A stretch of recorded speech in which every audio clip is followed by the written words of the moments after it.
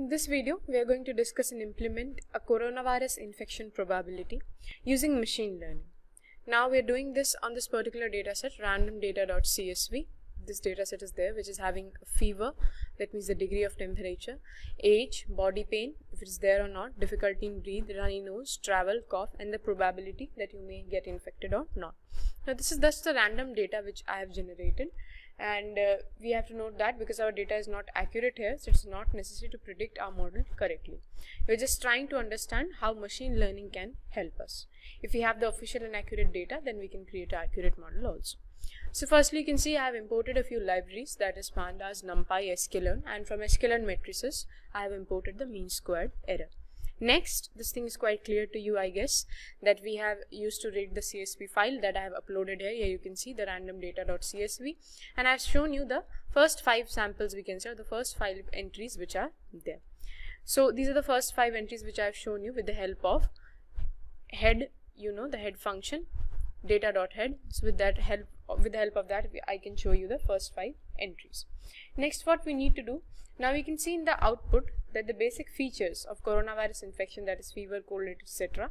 And the last column is the probability, that is the measure of all the features, 0 and 1. 1 where means you have an infection, and 0 means no infection is there.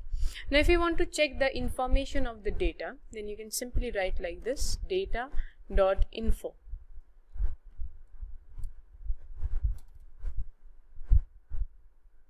And here you can see that the class is actually pandas core data frame. That is quite clear because we have stored in that form only. You can see the columns, not null, the count, and the data type and integer which are there. So this is how you can get the information about the data, that what kind of information is actually there. So we have to check the information of data so that we can do any correction that is required for any null values or any column type, etc. so that we do not face any problem in further processing of the data. Now we have to define our target, that is y, and features, that is x. So in x, I will drop this particular column of probability. Rest all I am taking as the features, I can say, and this is the target, the probability, which will be y. So in the x data set, we are going to write like this, data dot drop, and which field you are dropping, you have to give the name of the field. So we are dropping this probability field. So here I can write that, and next I have to give her the axis. Here you can see that Colab also shows you for your referral only the parameters which needed to be given, and then I will write like this, print x dot head to print the entries which are there now, and print the data in y, that what is the data in y right now. So we have to write for like this, print data in y, and then we have to in y set, we can say the target set, the data which is there is probability.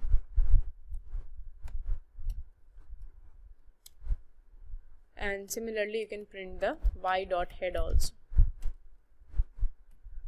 to display the first 5 entries which are there. So here you can see now in the x data set we have excluded the probability, and that is now in the y data set. You can see that.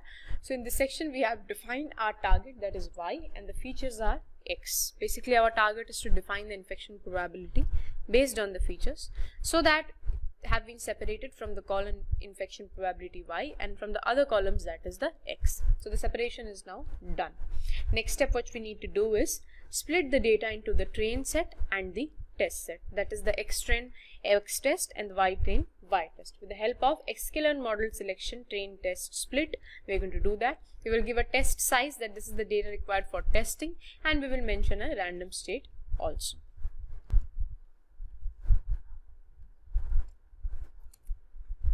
So here you can see that we have applied the train test split function from sklearn model selection into train and test set of data, that is splitting the data for the training and the testing purpose. So that is also done. Next what we need to do is convert into the numpy array which is there.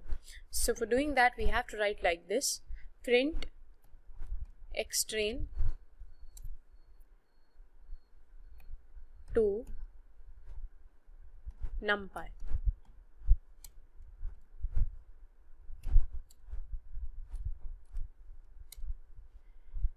Similarly, we have to write y train to numpy, x test to numpy, and y tests to numpy. So I have written that, and as I execute this particular cell, here you can see that all have been converted into the array. We can say the numpy array conversion into a numpy array has been done. Next, what we need to do, we have to import the logistic regression model from sklearn.linear model. We have to import that, and then we will store it and train our model with the help of logistic regression. So we will import the logistic regression in machine learning model and train the model using the fit function. For that, we have to write like this. Firstly, from sklearn.linear model import logistic regression,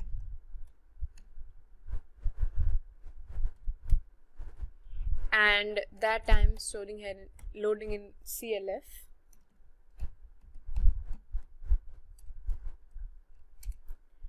And then I have to train the model. Now for training the model, yTrain predict, we create a variable, and that we fit the data, that is xtrain and the yTrain.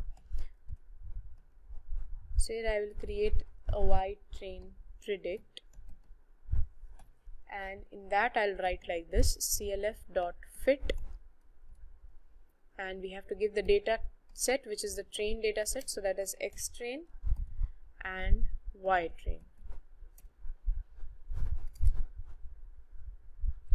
Next, what we need to do, now we have to do the prediction using the model. So for that, we will give certain values and see that what is the prediction there. So we will create a variable like this, infection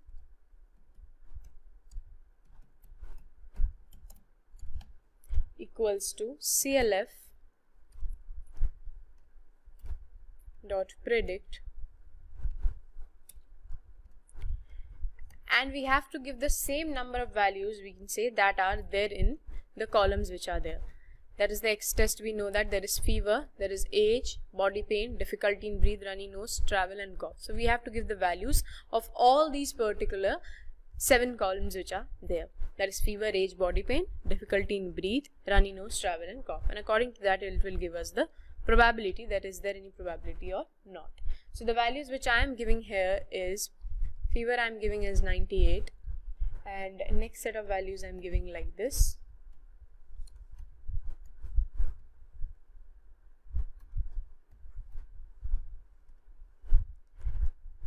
So I have given 7 set of values which are there, and next we can predict the other also. The infection probability prediction can also be done, and then we have to print both the infection and the infection probability.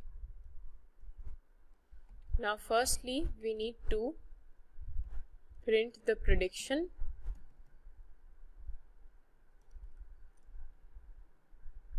now firstly we need to print the infection, and then we need to print the infection probability. And as I execute this particular cell, here you can see that in this part we have predicted the infection and the infection probability with the model has been preferred.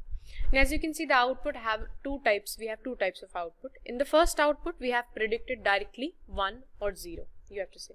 Whereas in the other we have calculated the probabilities of the infection which is there. We used here logistic regression because this is the categorical data. If you want, you can use any other model also. Model selection completely depends on the accuracy of the model, that how accurate the model will be. According to that only you actually select, or we can say apply for any other model selection also.